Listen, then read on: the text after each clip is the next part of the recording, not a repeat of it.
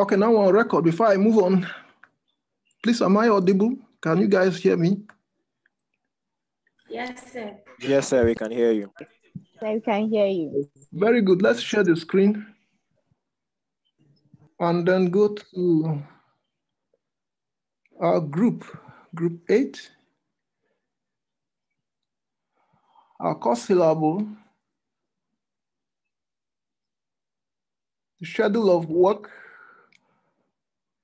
So this is a summary of what we've gone through in the semester.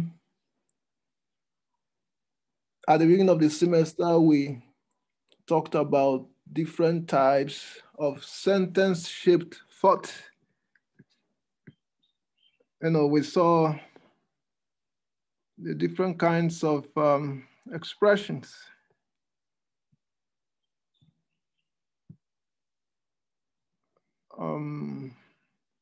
Let me see. Speech acts, we saw interrogatives, imperatives. We saw declaratives, factual statements, definitions, value judgments. We saw the two kinds of two kinds of value judgments.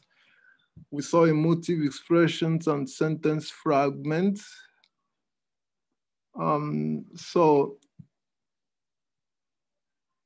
We practiced how to convert one kind of speech act into another. And you might be in need of that skill going into your IA or exams. Now, just give me 2 seconds. Let me put my phone away from me. These phones generate radiation energy and they undermine our health. So anytime I'm not talking with my phone, I keep it at a long distance from me.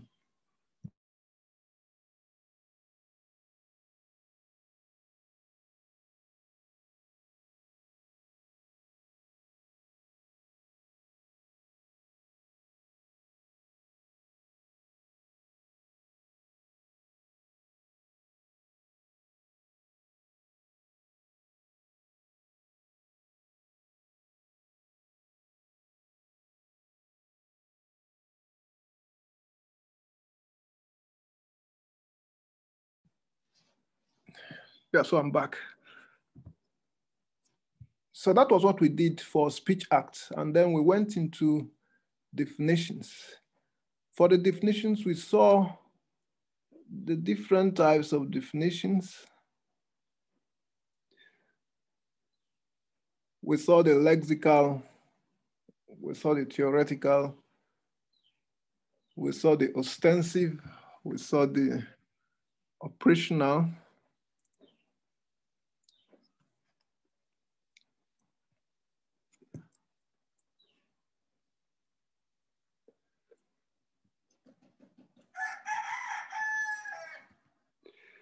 But before we started treating the different types, we saw the distinction between definiendum and definiens. We said the definiendum is like the subject, the definiens is like the predicate. So the definiendum is what is being defined, and then the definiens is what is actually doing the defining. And from there, we looked at different types of definitions, lexical, the dictionary definitions. We saw the ostensive definitions. Those ones you cannot do by word or by speaking or writing. And then we saw the theoretical definitions, those that originated from specific disciplines.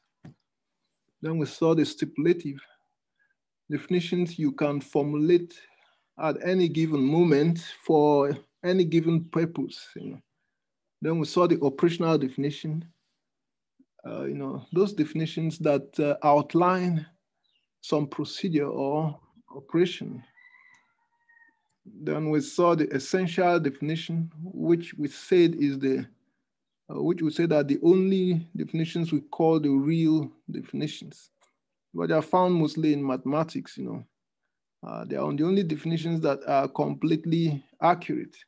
Every other definition is essentially contestable. From there, we discussed problems with definitions. There are different problems. Definitions could be too broad. If the items being used to define the definiendum go beyond the definiendum, then the definition is too broad. But if the items used to define the definiendum do not exactly cover what is covered by the definiendum, then such a definition is too broad. Too narrow. Then we saw definitions that are vague, when there's no way of telling what class of things that the definiance is referring to. We saw ambiguous, ambiguous definitions that present more than one possible meaning of something, And then we saw secularity, which is definitions that repeat the definiendum as definiens. Morality is to be morally right, Then we saw definitions that beg the question, that is definitions whose definiens is obscure or digresses from providing meaning, or doesn't help in shedding meaning on the definiendum. Then we did some exercises. So that was for definitions. After definitions, we went to discourses, different types of discourses. The discourse slides are here. Types of discourses, we saw that the discourse is basically a passage. We were saying that there are two categories of discourses. We have argumentative and non-argumentative. And then we said an argument is a discourse that contains a conclusion and premise or premises. We gave examples with arguments. We learned how to identify arguments with or without their indicators. Then we moved to non-arguments, where we saw narratives, instructional passages, rhetorical polemic.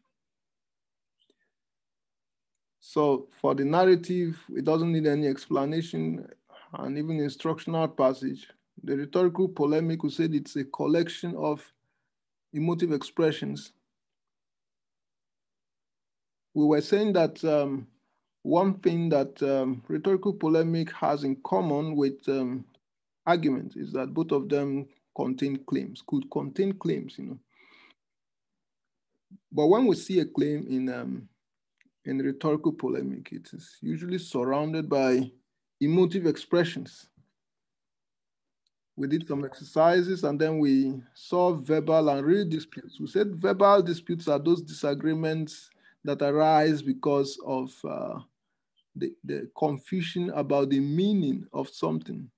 It's either one of the parties don't understand the meaning of something, or probably the meaning of something is not even clear and has not even been resolved by the entire humanity. There are some concepts that are not completely clear. So those ones, you can't resolve any verbal disputes that arise from them. But the real disputes are not disputes about meanings. They are disputes about facts or about values. So that was what we did with types of discourses. And from there, we went to see the 6 senses of law. And I think to see the 6 senses of law, we treated the normative and the empirical. Here, we also talked briefly about facts and values. And here we're saying that there are some factual statements that are actually value statements or value judgments. There are some statements that have all the properties of factual statements, but there is a single word that you can put in them and it will transform them from factual statements to value judgments. And we give examples. The president has lifted a lockdown is a factual statement. The president has rightly lifted a lockdown is a value judgment. So then we went to metaphors and proverbs. We said metaphors are sentences that shouldn't be interpreted literally. We gave examples, and then we said proverbs have literal meaning, actually. Unlike metaphors, proverbs have literal meaning, but they also have non-literal meaning. So proverbs have both literal and non-literal meaning. So they are multiple purpose speech acts. So the major difference between metaphors and proverbs is that one, proverbs have literal meaning, but metaphors don't, or rather, we don't usually consider the literal meaning of metaphors. And then in addition, proverbs provide some kind of advice. We saw examples. Then we went to meaning defects. By meaning defects, we mean problems like vagueness, ambiguity, and then we saw referential ambiguity, sentential ambiguity. Then we saw equivocation. Equivocation is to take advantage of ambiguity. Ambiguity is that something has more than one possible meaning. And then when you exploit it in a particular situation, then you have committed equivocation. Then we saw the 6 senses of law.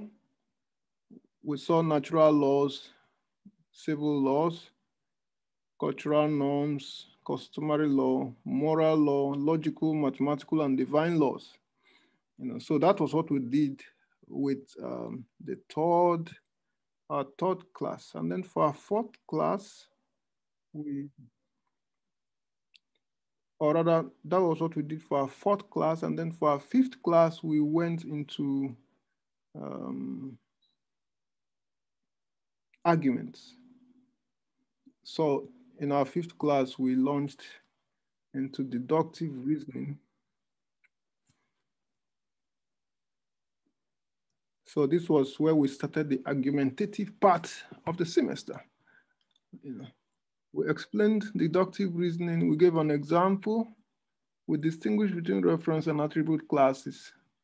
We distinguished between finite and infinite reference classes. We distinguished between universal and particular statements. We talked about validity. We compared deductive to inductive argument. We saw how an inductive argument differs from a deductive argument. Then we sought how the hidden conditional if and then work, how it works and how it influences arguments, how arguments can be read or reread in conditional terms. And then we saw antecedents and consequence. We learned how to identify antecedents and consequence in arguments by identifying them in the major premise and then analyzing the rest of the argument based on antecedents and consequence. And because of that, we now arrived at the rule for deductive reasoning. We can only affirm the antecedent and deny the consequent in order to reach a valid conclusion. So based on this, we outlined 4 types of, 2 types of deductive arguments. We saw modus ponens. We saw the fallacy of denying the antecedent. We saw modus tollens. We saw the fallacy of affirming the consequent. So 2 forms and their fallacies. Then we went over to hypothetical syllogism. When we were discussing modus ponens, modus tollens, and their corresponding fallacies, we were using all kinds of graphs, images, we're even using symbols and words. And then from there, we launched to hypothetical syllogism. We saw how hypothetical syllogism works. The consequent of a particular premise would be the antecedent of the next premise. That's a hypothetical syllogism. And then the conclusion will bring together the very first antecedent and the very last consequent. Well, then we saw 2 hypothetical fallacies and how they work. Then we saw disjunctive syllogism, which is very simple. It is so simple that you can't even have a fallacy of it unless you decide to do something that is obviously naughty. For instance, you say either I became a reverend father or I got married I became a reverend father, so I became a reverend father. That's the only kind of fallacy that you can commit there, which really is naughty, you know. Not even children would do that. You know. Then we saw validity versus soundness. What makes something valid? What makes something sound? You know, is validity soundness? Does soundness need just validity? We saw all that. And so that was basically the end of the lesson. Then we stepped up to inductive reasoning. We were saying that unlike deductive reasoning, inductive reasoning doesn't really respect any rules between the premises and the conclusion. You know. We distinguish between verifiable and confirmable statements. We say the verifiable statements are normally the premises, the confirmable ones are normally the conclusion. And we say the conclusion of deductive arguments is not only called confirmable statement, we also call it hypothesis. They are the kinds of hypotheses we make which we want to confirm or disconfirm with research. And with that, we noted that inductive reasoning is normally the reasoning that is used in science. In fact, it was talked about by Mill and Hume. Then we saw two kinds of inductive arguments, the ones that end with law-like hypothesis and the ones that end with statistical hypothesis. We saw their different advantages and disadvantages. Then we saw different types of extrapolations. We said inductive arguments are extrapolations. And when you talk about extrapolations, you can talk about part-whole generalizations, which consist of hasty generalization and syllogisms, you know, statistical syllogisms. Or you can talk about analogies. And then you can also talk about predictions. These are all extrapolations. Then we saw the inductive arguments that end with law-like hypothesis as conclusion. We saw how they work. Then we saw the ones ending with statistical hypothesis as conclusion. We saw how they work. And then we were saying that the ones with statistical hypothesis as conclusion appear to be safer to advance compared to the ones that end with law-like hypothesis as conclusion. So that was what we did about inductive argument. And then we moved over to causal reasoning. We're saying that causal reasoning is a kind of inductive argument, a special kind of inductive argument that is reasoning from cause to effect and sometimes from effect to cause. And we saw different senses of the word cause. We saw proximate cause, contributory, necessary cause, sufficient cause.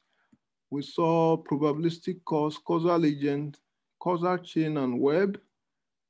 You know. Then we saw the three kinds of informal causal reasoning patterns. You know, we were saying there are 5 actually proposed by John Stuart Mill, but we studied 3, which are very interesting. We saw relevant difference, identifying a difference in the environment in order to explain a problem. Then we saw common thread, which is to identify something that is common to all cases that are of a particular type or all cases of a particular problem. Then we saw concomitant variation, which is to see if there is something in the environment that is happening at a degree that is unusual so that we can see if it explains a new problem in the environment.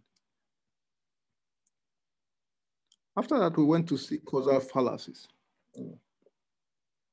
That is bad causal reasoning. We saw post hoc ego propter hoc. That is the fallacy of thinking that just because something happened before another, then it must have caused it. Then we saw non-causal, pro-causal, which is to exchange cause for effect. If A caused B, you begin to say that B caused A. That's a non-causal, pro-causal. You know. Then we have oversimplified cause. You know, when you are not able to identify all that caused something, you just identified only some or even just one. That's oversimplified cause. And we saw false common thread, which is a common thread that is not true. If, for instance, you assume that those who are bright in a class are bright because they have cars. So if you want to be bright, you have to get a car to see if you'll be bright. Then we saw confusing correlation with causation. We were saying correlation is not always causation. And we saw slippery slope. That is when you argue that something will lead to something more serious, which will lead to something even more serious, and then the order of seriousness continues to rise without any justification. That's slippery slope. And then I think that was the end of that class before we went to informal fallacies.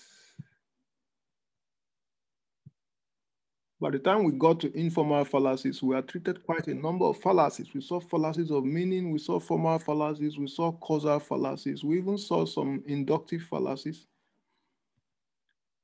such as hasty generalization. Then we went to see some other kinds of fallacies. We saw grandstanding, the ones we've not seen before, grandstanding, appealing to majority. We saw ad hominem, insulting people instead of, accepting or rejecting their conclusions with premises of your own. That is praising or insulting people actually, instead of addressing the argument. Addressing people instead of addressing arguments. That's ad hominem, whether positive or negative. We saw illegitimate appeal to authority, saying someone is right because he has a superior training or qualification. And then we saw genetic fallacy, saying that something is right or wrong because of where it comes from. It comes from this place, so it must be right. It comes from the other place, therefore it must be wrong. So that's genetic fallacy. Then we saw appeal to threat, which is saying that someone should accept your argument, otherwise something will happen to the person.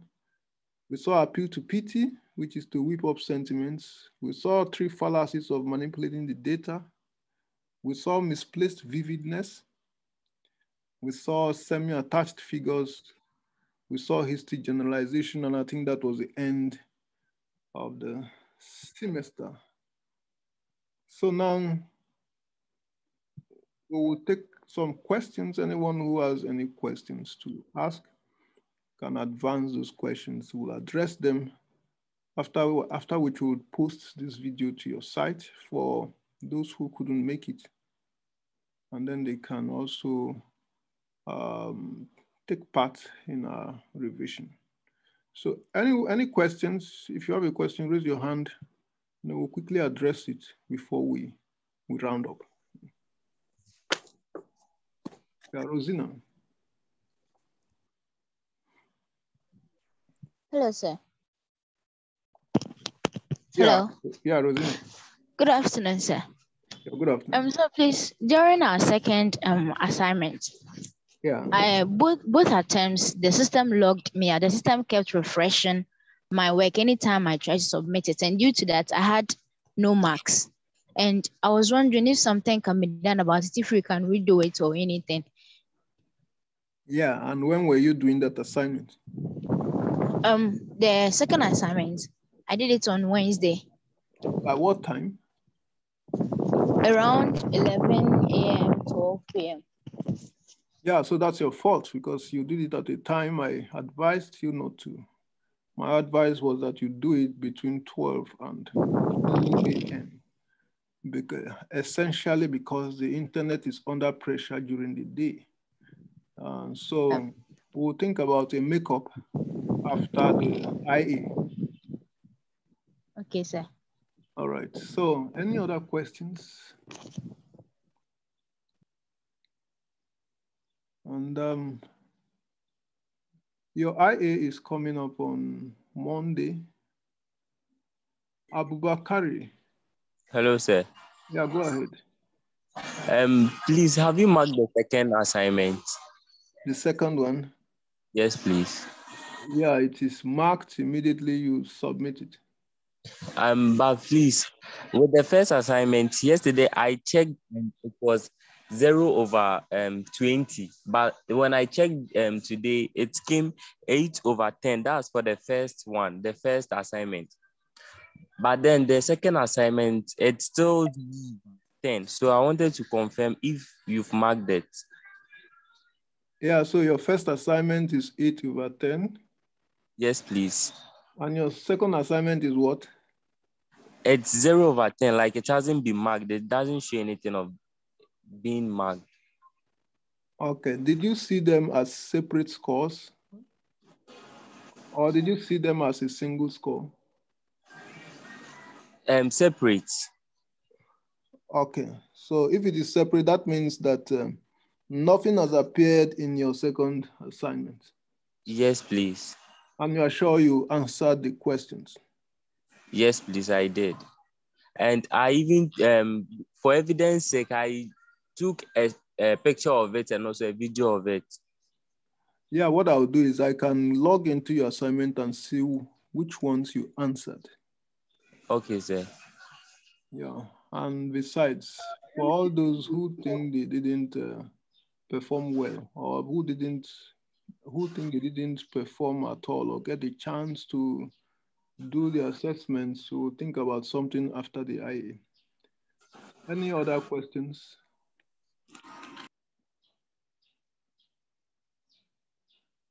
Hello, sir. Yeah, Nathan. Nathan, you can go ahead. Yes, sir. Sir, please. Yes, sir. Please. I wanted to ask you.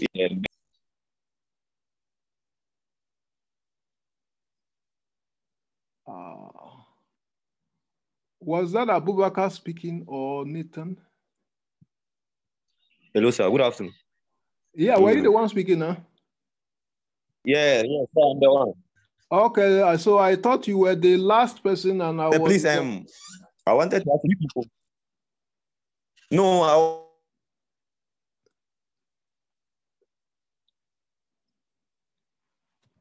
wasn't the one.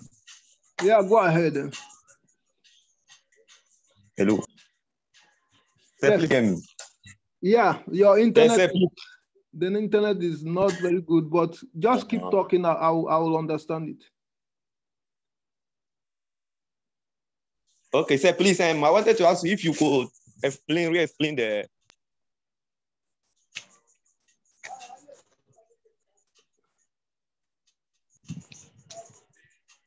Which one? Hello, sir. Yes, which one? Which sir, one? Yes, the metaphor and then proverb. Metaphor. Metaphor is something that we don't interpret according to the specific words, you know. But proverb, you can, you know, you can also find the specific words meaningful, but also it has a non-literal meaning. The reason why we don't interpret metaphors literally is that sometimes it doesn't sound very reasonable. When you say it rained cats and dogs don't fall from the sky. So it is not good to interpret it according to the specific words, but to interpret it according to some other non-literal meaning that we all have agreed.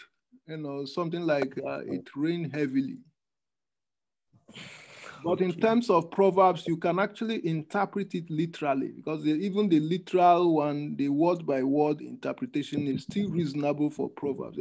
All proverbs have reasonable literal meaning, as well as the non-literal one. You know, but for metaphors, the literal meanings are normally not very reasonable. Okay, sir. Okay.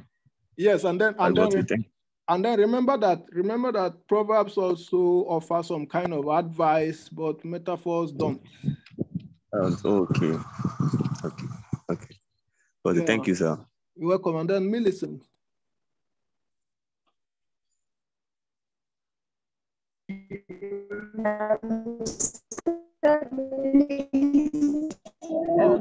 The second assignment, the system was locked.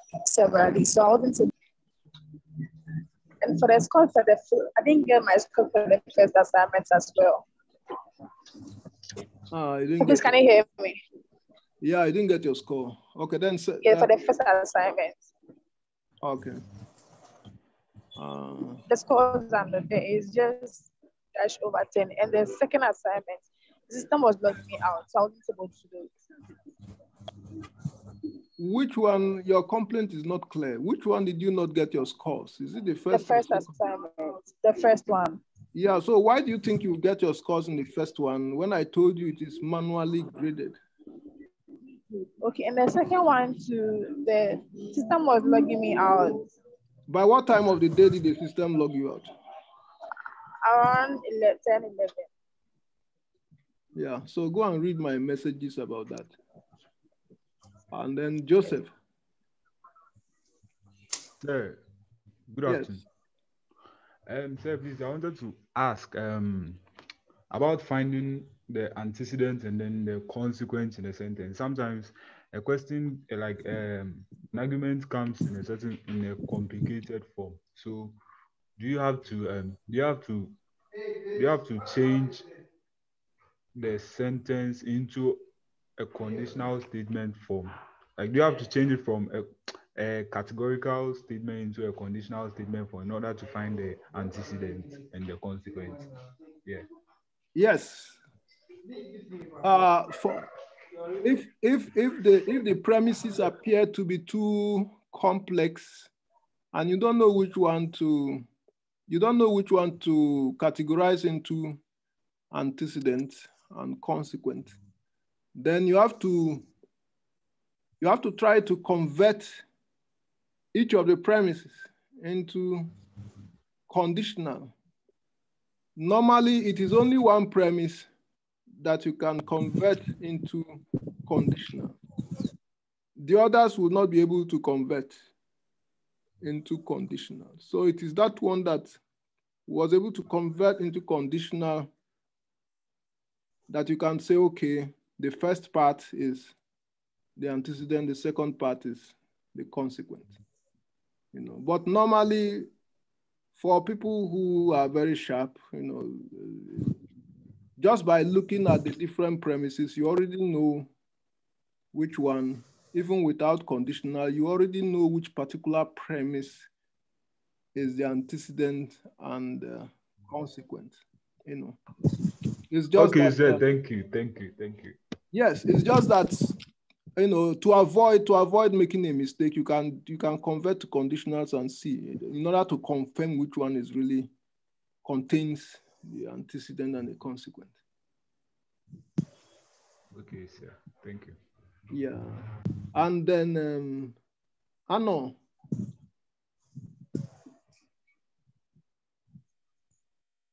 Is it Anno or Anno? Your hand is raised, but yeah, you have a mic, so you don't have a video, but you have an audio, so you can ask your question.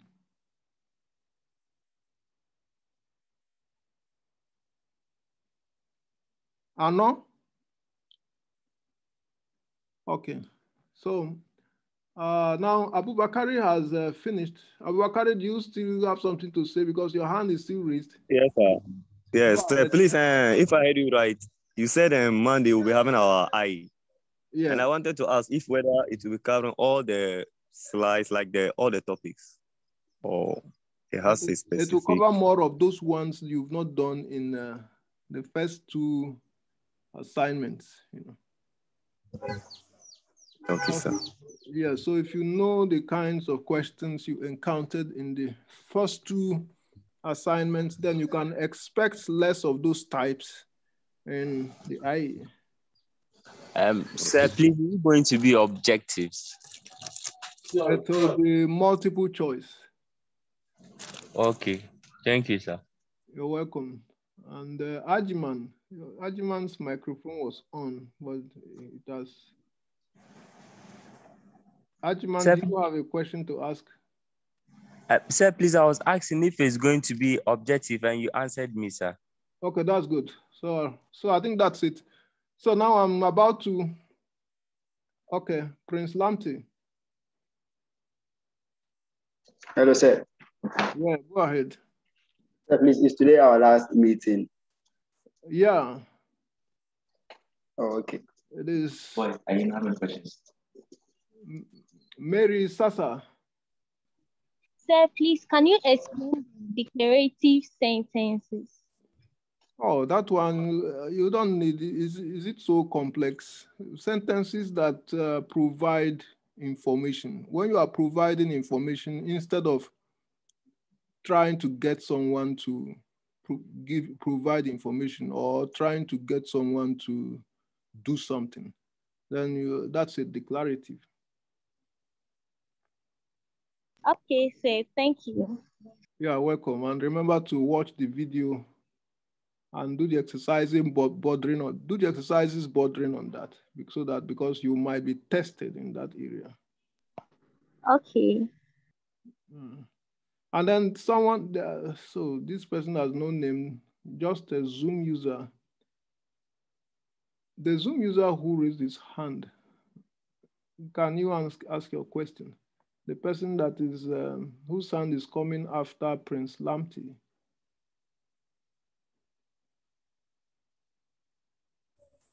Okay, I've posted his question in the chat. Let me see. Okay. Let me see.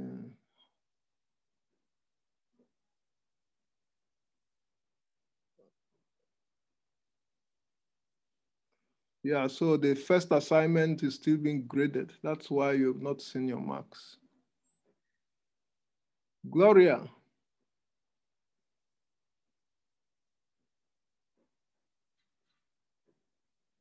Gloria, do you have something?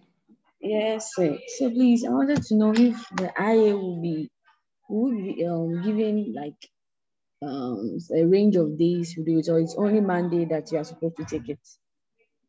It will be the same range as the other assignments. Oh, okay. Thank you, sir. All right, so. And please, how many questions? It's 30, right? Yeah, it will be 30. It will be 30 points, but I don't know how many questions yet. I'll decide if the number of questions that will give you 30 points. Oh, okay, please. Okay. And then, okay, so I'll be ending the class and uploading the video. I wish you the best in your exams. Study hard and be good citizens. Remember to obey all the moral principles as you chart your careers, so that you contribute to the country and the continent. Okay, so goodbye. Goodbye, sir. Bye, sir. Bye, sir.